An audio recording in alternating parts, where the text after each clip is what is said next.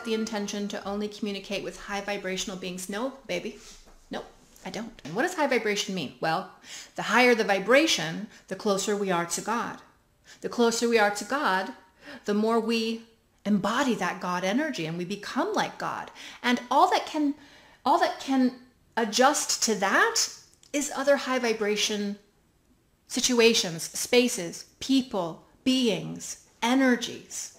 Lower entities and energies cannot tolerate that, and the darkness could not overcome the light, and the darkness could not comprehend the light. And so if I work on my vibration, and if I go into any interaction with the world of spirit in my dominion, which again is the vibration of the essence of who it is that I am as an I am being, if I'm taking the power with me into the interaction, there is no lower energy that's going to want to get in there and try to mess with it. Well, maybe sometimes they will, but very easily do you clear that. First of all, very easily do you sense that.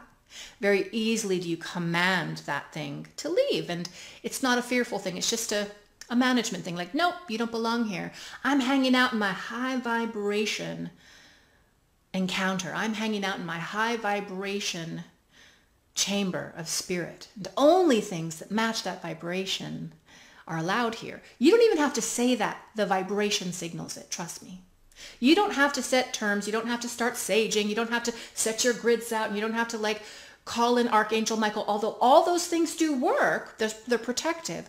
All you have to do is make sure you're entering the interaction in a position of power, knowing exactly who it is that you are. And if a shadow being did roll into that encounter, if a malevolent being did try to enter into your space and knock things around, you would have the appropriate perspective, you see, to very quickly and easily command your space to adjust itself in alignment with your intention for that space, which is the intention that you have for yourself. So no, I don't.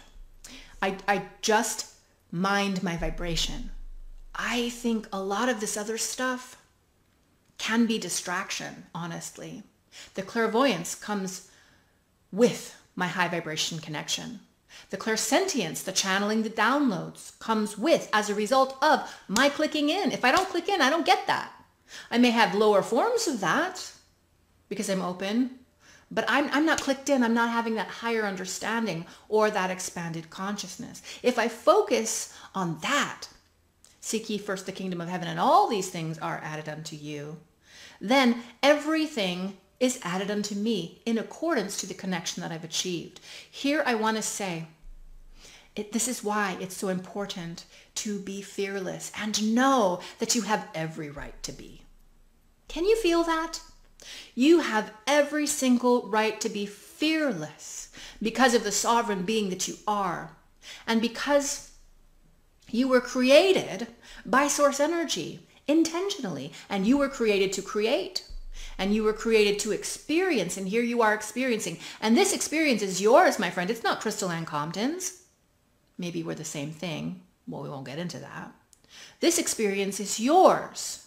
And as the creator of it, you dictate it.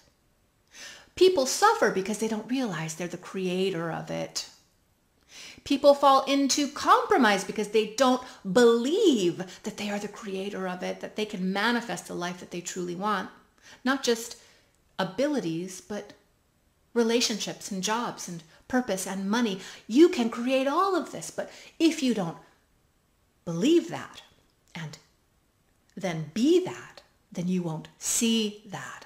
This is why we spent so much time in the foundational sections, and we've had some people write in and say, I get it. I understand dominion. I understand the concept of it, but I'm not there yet. And I respect that.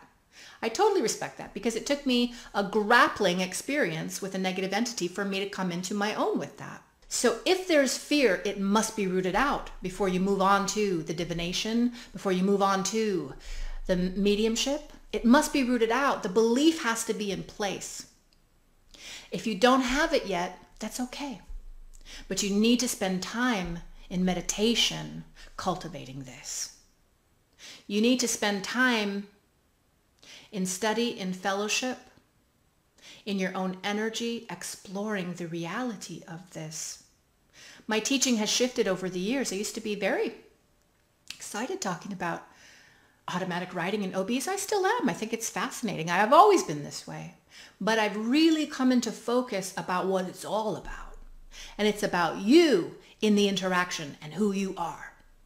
So no, I don't attract negative entities. I don't worry about that. I attract who I am. And if I'm feeling compromised some of these days, I feel compromised. I feel a little depressed. Am I going to go pull out a bunch of divination things and start trying to encounter in the world of spirit? No, I'm going to spend time in meditation. I'm going to go outside and hug a tree. I'm going to get into high vibration because that's where it's at. So focus on that and you won't have to worry about anything else. And the darkness could not even comprehend the light. To learn more about me, the services I offer, and also my online spiritual community, please visit me at crystalannecompton.com. See you there.